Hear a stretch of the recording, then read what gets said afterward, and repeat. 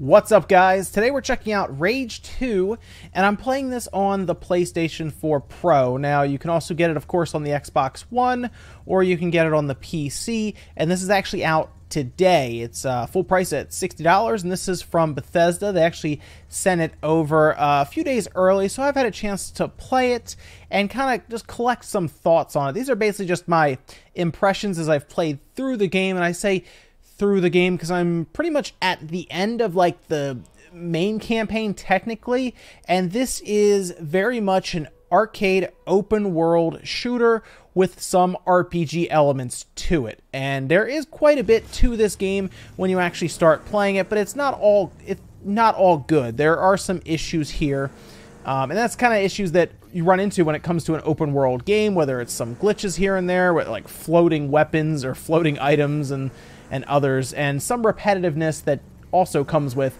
the open world that you usually get with these types of games. Now, Rage 2 takes place a couple decades, I believe, after the first one. I wasn't as big into the first one as I think other people were. I saw it more or less as a very good-looking game. It was kind of a, I don't want to say a tech demo, but it was a very good-looking game on consoles at the time, and even on PC, but at consoles it really pushed those systems, the 360 and the PS3, but people did like it, and there was a bit of a following to it. If you like the first Rage, you will like this one, okay? So if you're already like into the first one, you're probably going to just go and pick this up, have a good time, and you'll enjoy it.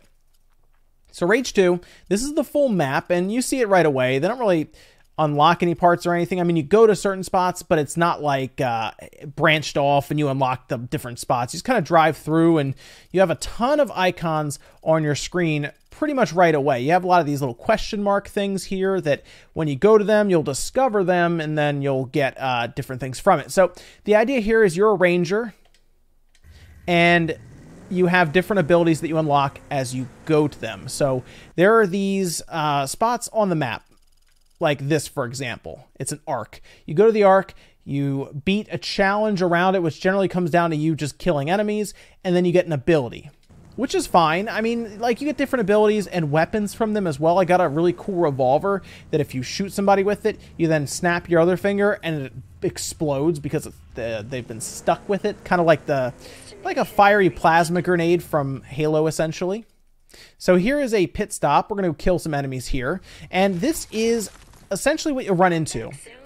You'll notice it's fairly smooth. There is a benefit here for the PlayStation 4 Pro and the Xbox One X, as they get 30 frames per second as opposed to the base models getting, or they get 60 as opposed to the base models getting 30. So 60 on the enhanced consoles, the Pro and the X, or 30 on the base consoles, and it's 1080p, I believe, across the board for all of that. So we have fuel containers we need to destroy here, and then we also have, of course, plenty of enemies to shoot.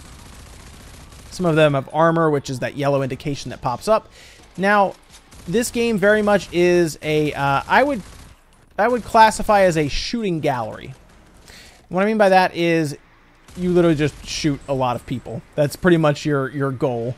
You light them up, and at that point you get health back or ammo back. And after that, as you complete objectives, you will get different things to upgrade an obscene amount of stuff. So the one thing that I've really enjoyed about this game is it does give you a lot of incentive to explore and to look around a bit harder. So they have like different different chests that are hidden around. They have arc chests, they have regular chests that have like currency in them. They have different crystals that you'll find that'll let you upgrade. There is a lot of stuff to upgrade in this game for your character. I mean, it is like an obscene amount of stuff, which was a cool surprise, because it makes me want to keep looking around for things. So if you are someone, there's some money, look at that, $260. And then you also will take mechanical components and everything. They have what is essentially crafting in the game, technically, as you can build weapons and stuff with them, or items. And there we go. So you just pick up a bunch of random stuff as you go. I have assault rifle rounds, health infusion, which is basically med packs. And you actually can go around to all these different spots. So it'll even tell me I have storage containers, still have 4 of them to find out of 5, and then a data pad. And I'm still looking to destroy all of these, there we go, fuel containers. So let me actually jump up here. You have kind of a, I guess it's kind of a parkour. I mean, you can grab a ledge and basically pull yourself up if you're next to something. You can run, of course, sprint. You get this dash that shoots you forward, and it'll regenerate like that. So there is some good movement options here as well, which you will need against certain bosses that you'll run into. And as I go across the world, I ran into some optional bosses, which was kind of a neat thing. Some of those question marks aren't just items or chests or little random events where you just shoot people and move on. Some of them were actually optional bosses that I've run into, which was kind of a neat thing. I ran into that. It was kind of almost like an instance or just a cave that I went through, and there were some cool things in there, yes, but at the end of one, for example, I actually ran into a full-on boss that I fought. Now, I will admit, the boss was not the smartest that I've seen. I mostly just dashed around him, kept shooting him, and eventually the boss fell, and that was kind of it. Now, I got some cool items from it and everything to upgrade, of course, but I didn't feel like it was super difficult to win. It's pretty straightforward. I don't know if I was just overpowered for that section or what, but I didn't have any real issue defeating them. The gunplay in the game is good. It feels solid. Aiming, shooting, and everything. I haven't had any issues there. It is way better from what I can tell, I'm sure, with this kind of a frame rate compared to 30. It feels more like a Call of Duty almost, kind of. Think of like that. It has motion blur that kind of helps with the movement looking around as well when it comes to that. All of which can be turned off. So if you're someone who does not like motion blur, if we go into the settings and we have video settings, you have a field of view toggle, so you can turn it up and down. You have chromatic aberration, then you have motion blur. So you can turn all of that down if you would like, or just off completely. You don't have to just keep it on. Let me blow these up with focus. So I have a little focus that will actually let me blow up the fuel tanks. So you don't have to keep any of that on. You can just turn it all off, which there are some people who are probably really happy to hear that. I guess kind of the way I guess I would describe this game, because the plot isn't anything that's really kept me invested. Like, I haven't really been pushing through like the main branch of the campaign because I want to find out necessarily what happens next. I more or less want to keep playing so that I can get more loot, upgrade items, find more cool weapons. Like, actually, let me use, where is it? I have a shotgun. Where is it? There we go. Yep. So there's my Firestorm revolver. That's what I'm talking about. So this I got in an arc, and you blow up and set people on fire with it, which is kind of neat. I also have my shotgun and my pistol, and there's a lot of other stuff I still need to unlock. And what's funny about that is I've almost done the game, but there's still so much stuff that I need to unlock. Like, you can probably just outright speedrun this game and not get much of anything. But the way I see this game is it's one of those games where I feel like I could have some headphones in, not care about the plot or anything, and literally listen to like a podcast or some music or something. It reminds me of Doom, I guess, to that degree, where you don't really need to worry too much about the plot or anything. You're going through, you're wiping people out, right? Wiping out enemies, you're getting upgrades, and you're having fun doing that. So the way I would see it is I wouldn't get this game if you're looking for anything too deep from a story perspective. It's not gonna do anything for you there. But if you're someone who likes the, I guess, kind of the looter shooter stuff, with the open world and the ability to explore and do stuff, yeah, you're probably going to get a kick out of this game and really enjoy it. And if that's what Bethesda was going for, and Avalanche, I guess, then they have something here, and I think they did it well. But here's the thing. When you build an open world to this size, you end up with a lot of empty space. Like, I mean, a lot of empty space. If you don't have a vehicle, which you also collect vehicles, which is cool, and upgrade them, it's really boring.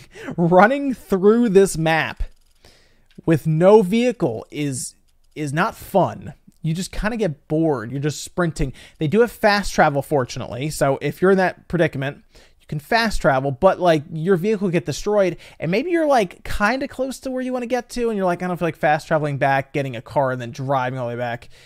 Running for what can be like a couple minutes, there's not a lot of sightseeing. It's just kind of boring. Like, I don't think the map needed to be this big, because there's not as much to find outside of those little question marks and stuff. Occasionally you'll see enemies driving around, which is kind of cool, I guess. But they don't necessarily drop anything that's worth much. Here's a question mark, for example, right there. that we can go to. And they have these cool little waypoints on the ground that I really like. So if you're driving around and you set a waypoint, they have the, of course, the stuff on the floor there on the ground, and it'll tell you where to go. I do like that. So that's good. It kind of reminds me, of course, of like the Forza driver assist stuff. So that does make it a bit easier to find where you're going without having to keep looking at the map every single time. It's confused itself a few times. There were a couple times where it kind of got confused and had me going in a circle for a while, but otherwise it was all right. It gets the job done, I would say.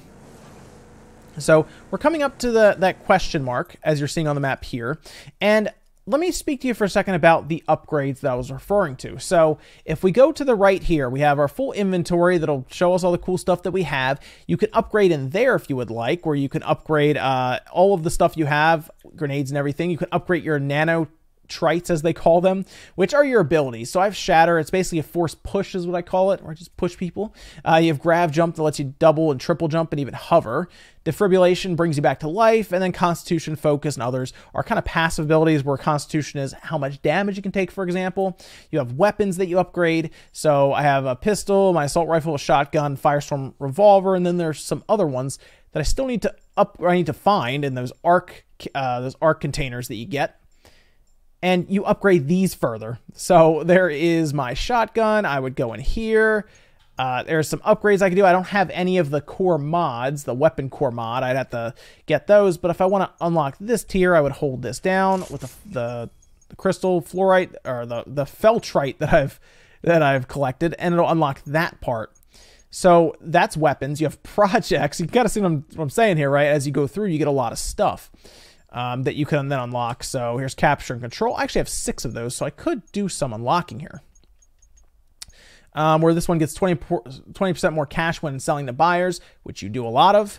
You can also find the trade route where you'll see the roaming trader will just kind of drive around, and you can hail them, and they'll come by and sell you stuff.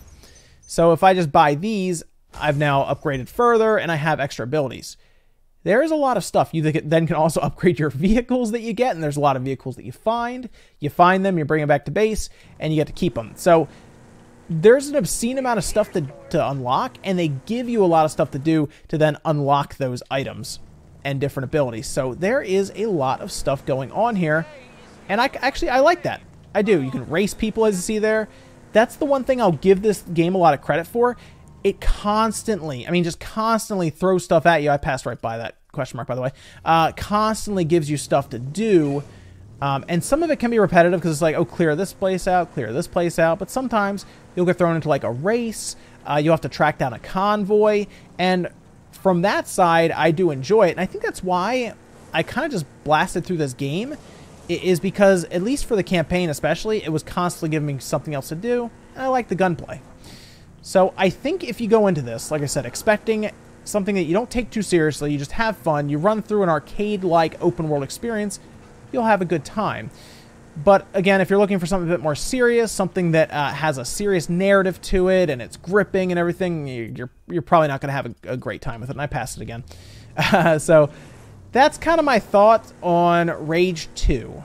I think it's fun. Is it worth the $60? That's kind of up to you and what you want out of the game. But I definitely could tell you there's enough content here for a $60 game. I can at least say that. But that's going to be up to you beyond that, if this is a game you would like to play.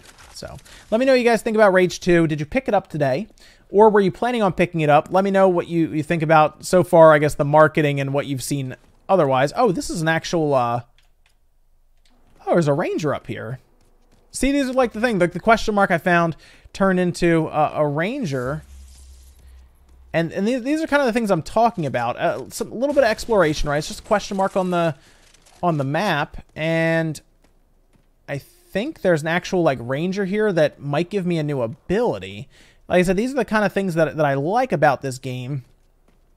Is that you kind of have these moments where if you run around exploring, you're going to find some really cool stuff. So here's some containers here. Plenty of currency that I just got. And there should be...